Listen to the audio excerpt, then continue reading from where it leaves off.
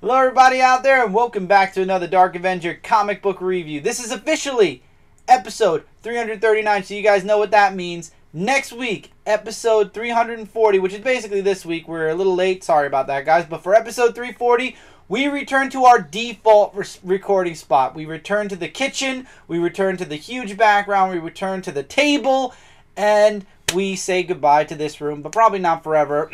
I'm sure 1 or 2 weeks we will be back here. Hey, we might even return to the other place where we do our recordings from time to time. So, who knows?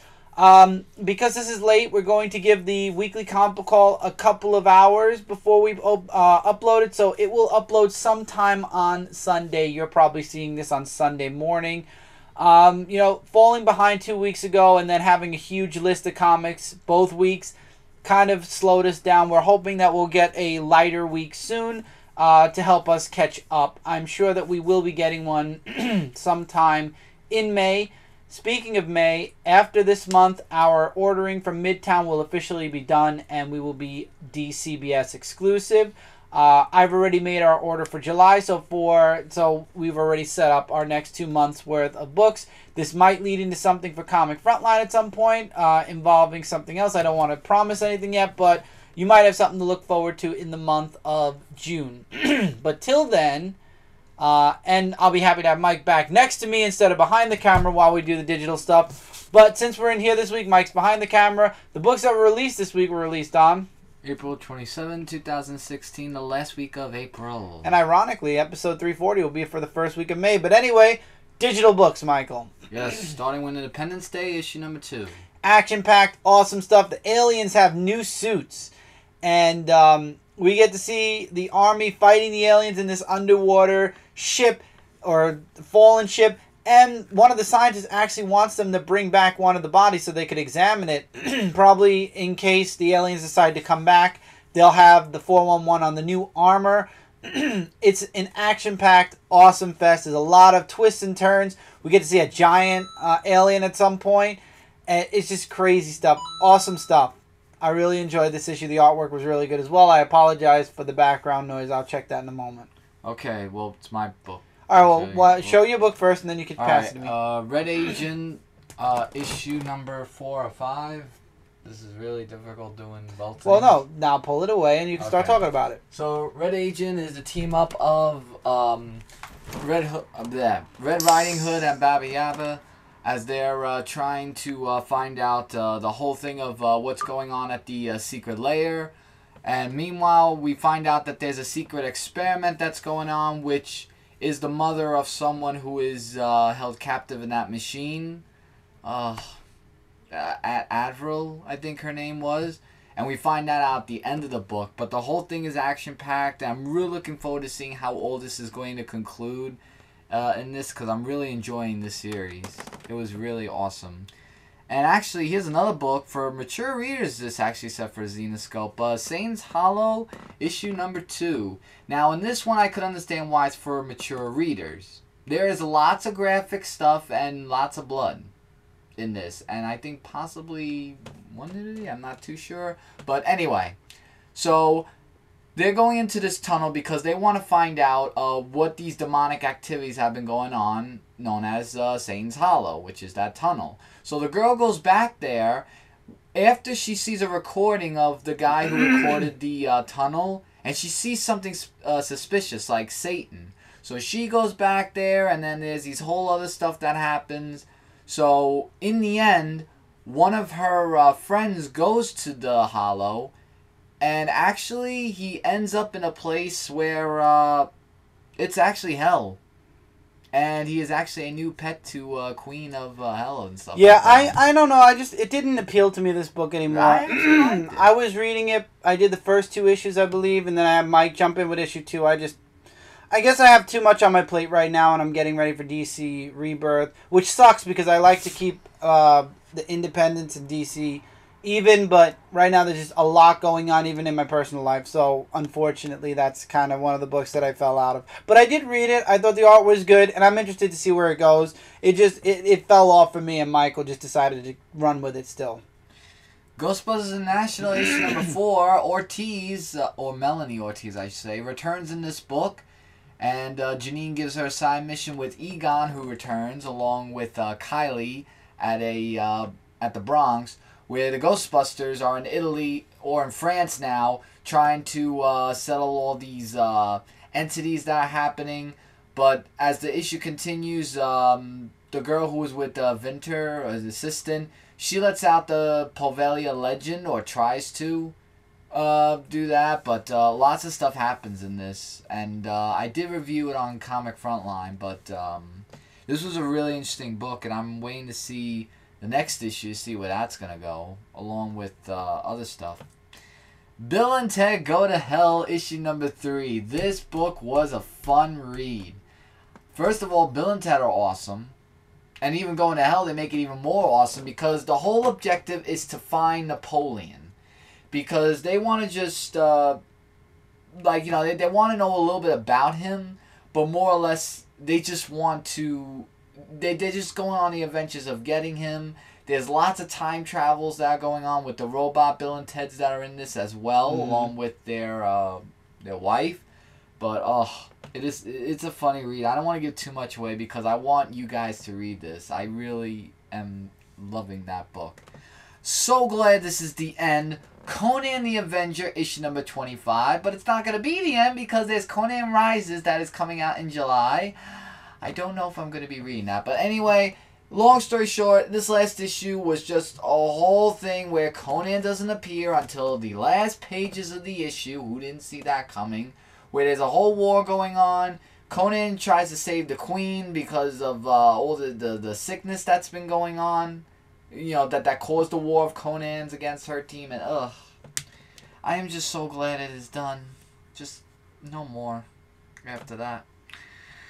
Faith, issue number 4. This is all about, this is the last issue because in July is going to be the first issue of the next volume, which will be the ongoing series. But this one is just investigating about the aliens and stuff because there's been like a whole bunch of invasions that have been going on, even though people know about Faith. But I don't know if that's going to play into the first issue where the people who she knows they know that she's Faith. Like, I'm not too sure. But, it was Don't look at me, I haven't read it yet. Well, I'm just saying, it was a really interesting book, and I'm looking forward to the ongoing series, because this was all about the alien investigation. Nothing too big or small, just the big thing, the ongoing series in July. So, definitely looking forward to that. Now we're going into the big 2, starting with International Ironman, issue number 2. Done. I'm not interested in it. It's just not holding my interest whatsoever. It's a nice book. The artwork doesn't really appeal to me. And to be honest, I'm pretty happy with Invincible Iron Man right now, even though we're going into Civil War 2 starting this week, next week. So, personally, I think this is a book I'm going to be skipping from now on. Alright then, Old Man Logan, issue number 5.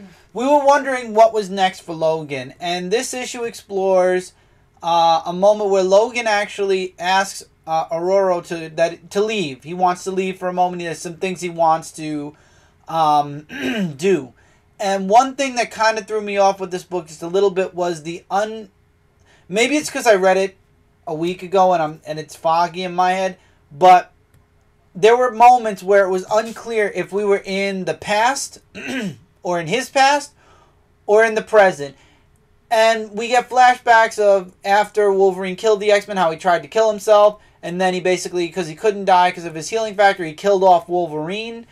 And we're back and forth between him in the past and in the present, where he meets Maureen, who's a little girl in this timeline. But obviously he's from the future in a different world. So the little girl he meets in the present, I'm guessing, is the woman he fell in love with and married in his timeline in the future. So it was interesting. And then we find out at the end of the book that a group of people who I'm not spoiling find out that Logan's back. And now they want to find him. And that's where the book's left off.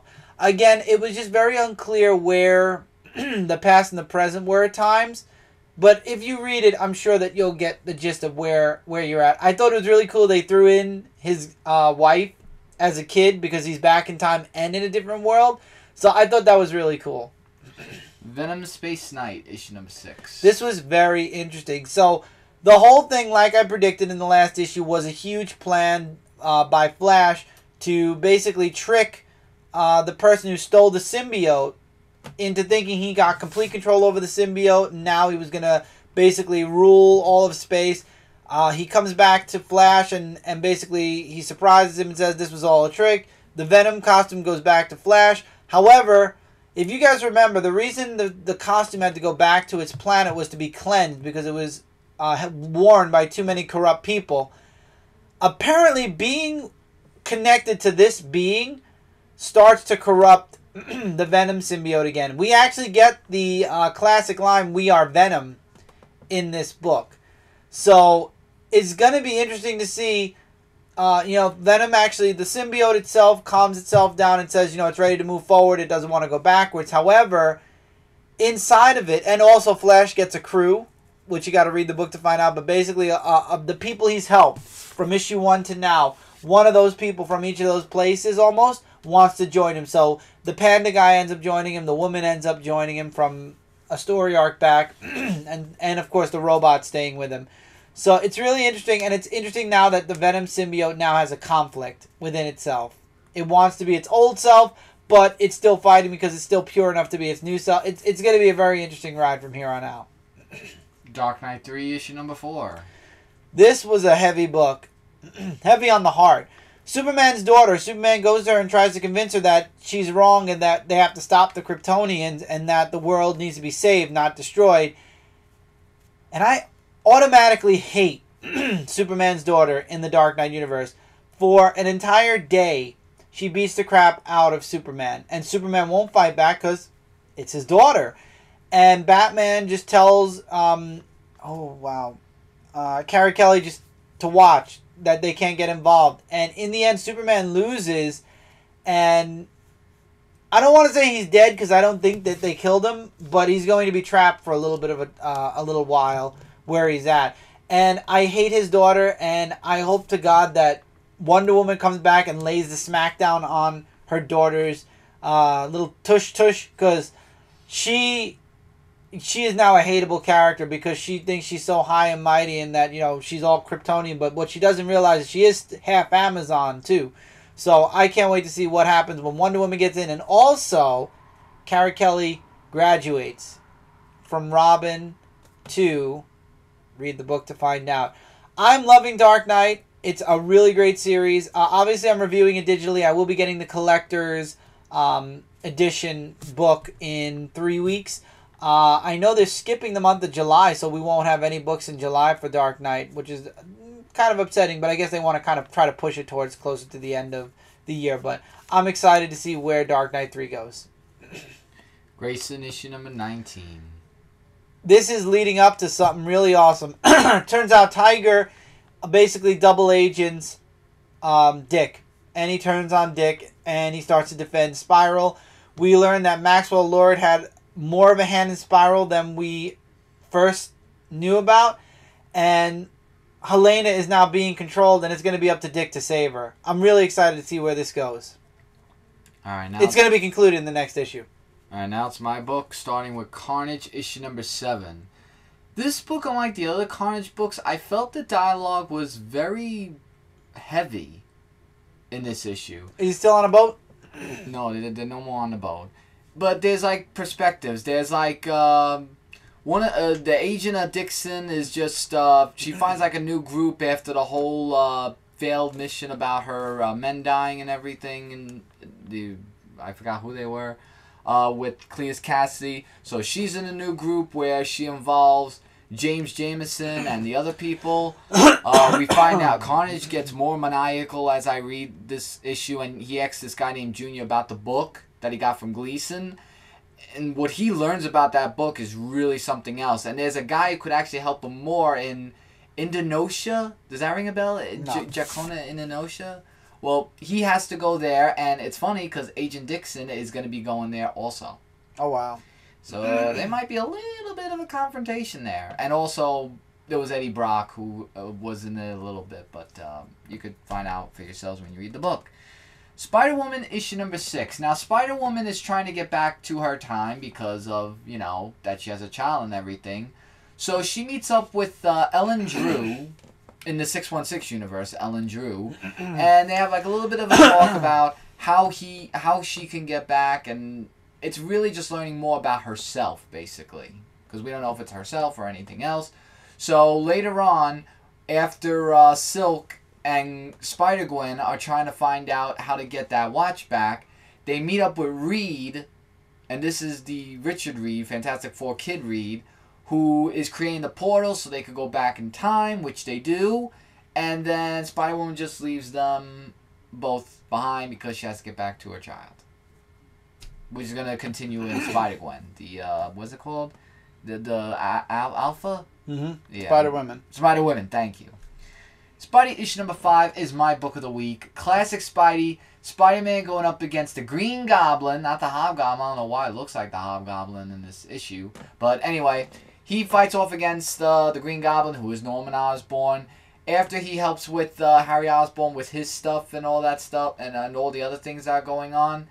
It's basically an easy read, because it took me less than 10 minutes to read, but I really love this book. But in the next issue, what's interesting is that he's going to be now going up against the Vulture with the help from Iron Man. Kind of like Civil War-ish related? I would say so. And lastly, I'll zoom out, Star Wars issue number 18. I should be coming back with issue 20. Yeah, I was going to actually get to that point. So, in Star Wars, they're trying to find out who's invading the prison. Like, turn a little bit. Yeah.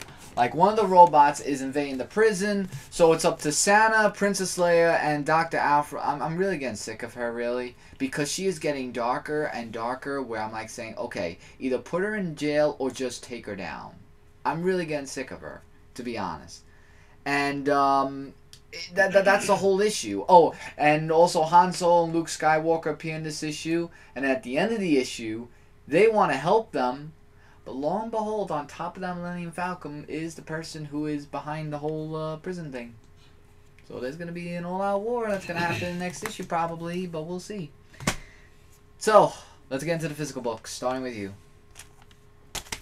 Saga issue 36, the final part to this chapter of Saga. I loved it. The Mark finally snaps out of whatever is going on in his head. You've got Marco, who finally breaks into the prison to save his mother and daughter. But before that, they show a lot of the Mark trying to... Basically, he wants to kill the prince's son. Because he blames the prince for his girlfriend and the Brand's death, which is his sister. And Marco breaks into the prison. He sees his daughter for the first time. And it's just... the picture says it all. It's amazing. So... In the end, the Mark finally realizes that he's lost it, and he's like, I don't know what I'm supposed to do, and she's like, go ask the one chick who calls you on your stuff. So there is somebody out there that can basically help him. His prisoners get freed, who are the news guys. The Seal and the Walrus is saved, and the prince's son is also saved. And Marco ends up leaving with his daughter. However, his mother wishes to stay behind. And she found her community. And she's making the biggest difference right where she's at now. Marco very tearfully leaves his mom behind. And we find out in the very end that Alana's actually pregnant again. Again? Huh. Wow. So, there's going to be another baby.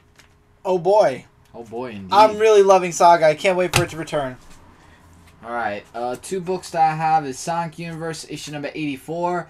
The weird, odd team-up of Dr. Eggman's team going up against the Nugas Twins and the Witchcrafters? What are they called? Yeah, and the Witchcrafters. Because they have Metal Sonic captive, so... He has the teams of people who are just going to get to the Nugas Twins and the Witchcrafters, so that way he could get them back. Really love the artwork. Like, the classic Sonic is, like, really just amazing in this issue. And Eggman's team of 2 people don't work out because it all gets a little bit like arguing with each other. And as the arguing just ensues, Eggman gets into a deep hole. And we're going to see if Dr. Eggman's going to get out of there. But probably he will because, you know, he has ways of escaping from stuff like this. I mean, come on. It's going to happen. I mean, this is what? Part 2 or 4 of Eggman's dozen. He's going to survive. But if his teammates don't shape up or anything, they're going to lose. But we'll find out next issue what happens. Street Fighter X G.I. Joe, issue number 3. And in this issue, I'm just going to give who won what. You know what? I'll tell you who won what. I just want. By the way, this is part of our mail time, our weekly haul video. We got the physical copy. Yeah, I'm just going to give you guys like just the artwork, which is drawn phenomenally. And basically, it's Street Fighter versus G.I. Joe characters, and the people who made in the end were Jinx versus Rufus, and Guile versus Bison. Now, I have a funny feeling in the end, you know who it's going to be, right? Mm-hmm. It's going to be Jinx versus Bison, because, hello, Street Fighter X G.I. Joe, you can't have Street Fighter versus Street Fighter, right? So, it's going to be Jinx that's going to defeat Rufus, because, I mean, no offense to Rufus fans, he's no better than her, to be honest. Guile versus Bison is going to be interesting, but you know it's going to be Bison because they're pushing him to be the whole big bad wolf and all that other stuff in this book. But I want to see Guile win. But anyway, really awesome issue. I'm looking forward to seeing who's going to make it to the finals, even though it's going to be a predictable win. Maybe not. We'll see. Because Bison Psycho Crusher got destroyed by the G.I. Joe, one of the ninjas, I forgot. Amazing Spider-Man issue number 11. Thank the Lord, the Scorpio story arc is officially over. And that's it. But we do learn also that Doc Ock is moving his plans forward ASAP. He said he's ready for his superior return. Uh-oh. Uh-oh, indeed. Don't tell me Superior Spider-Man's coming back. Oh, I doubt that. Oh. I liked it. I just don't want to see Peter Parker. No, I think what's going to happen is we're going to get like a Superior Doc Ock or something. Okay, so then that'll be something. I'm just glad this is over.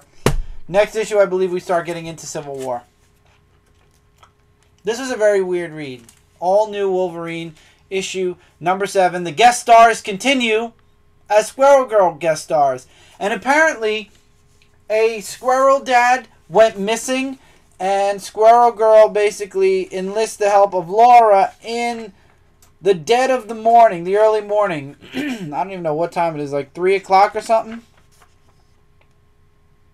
I forgot. I don't think they mentioned what time it was. But basically, she asked Laura for help to find the Squirrel Dad because Laura is basically Wolverine. We find out that this rich little boy has a squirrel. He ended up stealing the squirrel and sticking it in a box. Squirrel goes back to his family.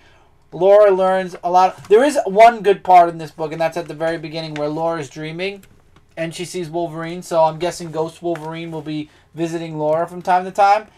And Laura basically learns a valuable lesson, and she basically tells the little girl, whose name completely escapes me at the moment, that this is her home from now on, and she won't leave her again. So the bond that possibly will be broken at some point. But I thought it was a really good... Other than the Squirrel Girl thing, it was a really nice issue. It was a random, I guess, transition issue. Next issue, I believe we start with the Civil War stuff. I am giving you guys a warning right now, because I've seen this. I've noticed this with a lot of the Marvel books as Civil War glides into certain books. All New Wolverine in the month of July is going to be a $5 book. Any book that reaches the $5 marker and I catch it, that book will be digital for that month. And that's all I'm saying. I think everybody out there, unless you want almost all of your Marvel books to be $5, it's time to start sending Marvel a little message and not buying their $5 books. $5 is too much. And now they're basically using the excuse of Civil War to buff up books to $5. First it was the issue number 1s. Now it's the tie-ins to Civil War. They didn't do that Anniversary when Batman v episode Superman came out or anything. Issues. I'm just saying, guys, I think it's time we as readers and fans take a stand and say no to $4.99, even $5.99. I think. Well, $5.99 would be pushing it, don't you think? I think that the $4.99 price tag is pushing it, but Superman Wonder Woman issue 28. Superman finally, Wonder Woman found out about Superman, so now Superman basically explains to her what's going on. She obviously asks, "Do you love me?" Gee, I wonder what the answer is. Well, the page gives it And away. then Lois and Steve Trevor reach out to Superman and Wonder Woman saying that there's a person who's claiming to be Superman, has all of Superman's powers, looks like Superman, and that him and Wonder Woman should check it out. We all know it's the Eradicator, but for right now, Eradicator's trying to break free, thinking that Superman is the fake and he's the real Superman. Wait, that's how he was then? Mm-hmm. Superman. Oh, yeah, that's right. Superman doesn't realize this is the Eradicator. It's not because of his solar flare. Mm-hmm. So he goes to Ulysses, who's in the same place, and asks Ulysses if he can help him out with the solar flare. Explain maybe that's how Eradicator came to be. We all know that's not true, though. Ulysses gets free because the Eradicator breaks free and all the power goes out for a time, and a fight between Superman and Ulysses happens. Superman ends up losing the battle a bit because Ulysses realizes that he's weak, and it just ends with the Eradicator getting away, and Ulysses basically laughing at the fact that he knows now that Superman is dying. To be continued in the next Superman book, which I believe is Superman Batman in 2 weeks. Or I could be wrong and I have to look at this week's books again. Sinestro, issue 22 of 23. Next month's book is the final issue. Saranic is the leader of the Sinestro Corps. We find out that some Sinestro Corps people are trying to turn on the Sinestro Corps and basically bring it back to its original ways, its dark ways. The Red Lanterns are back, and it's not the Red Lanterns that Guy Gardner was leading. They're back to their dark ways, and I don't think Atrocitus is leading them anymore. But they basically want to take revenge on the Sinestro Corps for what they've done to them in the past. Saranic and Sinestro kind of butt heads a little bit because she wants the Sinestro Corps to be like the Green Lantern Corps, and everybody else kind of doesn't like that she's helping out their enemies, and it's like, that's not what we do. We help everybody. And then Sinestro's like, you know what? Let's find the Green Lantern Corps then. And she's like, why are you doing this? He's like, you're my daughter, and you're the leader of the Sinestro Corps. All you have to do is command the Manhunters, and they will go on a galaxies-wide search to find the Green Lanterns, and she wills it. And then in the end, we find out that the Red Lanterns will be aiming for the Sinestro Corps in the next issue. Oh, there's Atrocitus. But I don't think he's the leader. It looks like Atrocitus is kind of is one of the mindless Red Lanterns again. Oh. We'll have to wait and find out in the final issue of Sinestro. Starting next episode, actually, we'll be getting into those final episodes. There's a lot of 52s coming. Mm-hmm. Justice League 49, the penultimate issue to the Darkseid War. Lex Luthor's back. The baby is coming and comes in this issue. Jessica Cruz is still fighting on the inside of Power Ring to break free of Power Ring with the help of Cyborg. We get the Anti-Monitor versus Lex Luthor. Barda goes back to Apocalypse to save all of the prisoners from Darkseid's tyranny, while Mr. Miracle chooses to stay behind and help the Justice League. We find out that the baby is a weapon. We don't know who the baby's father is, but it isn't Owlman's son. And Owlman actually knew that, which I thought was hilarious. And we do see the death of the Anti-Monitor. And, yeah, I'll show this one. The baby's there, and the fun begins. Mm-hmm. Fun really and begins. Let's just spoil this. Steve Trevor comes back, and with the under the control of Grail, he ends up destroying the Anti-Monitor, and now, what's next? Everything's thrown to hell. Superman returns to his normal self after using the solar flare again to get rid of all of the Apocalypse dark energy that's been destroying his cells. But we all know where that's leading. That's leading basically to the death of Superman anyway, of the New 52 Superman. Scott Snyder's last book, because issue 52 will not be written by Scott Snyder. And what a way to say goodbye. Issue 51 of Batman. Batman, the power in Gotham goes out as he goes on patrol against Alfred's better judgment. We get to see the new Batmobile that has like a hologram program that could hide it. But basically the power goes out. And I love the Inspector Gordon scene where he's talking to Batman. Somebody comes out going crazy, you know, saying, you know, the Arkham inmates have gotten out because the power's out. And he actually just says, I'm not going to turn around because you're already gone. Just be careful. He turns around and he laughs and he walks off. Batman gets to Arkham, but just in time, the new head of Arkham actually has a failsafe.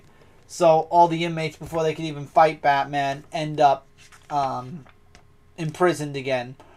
So Batman now has to... Batman thinks that the power outage is the cause of someone. It's not Arkham, so he goes undercover with the Court of Owls, and it's not the Court of Owls, and everybody says the same thing. Not tonight, not now, soon, but not tonight.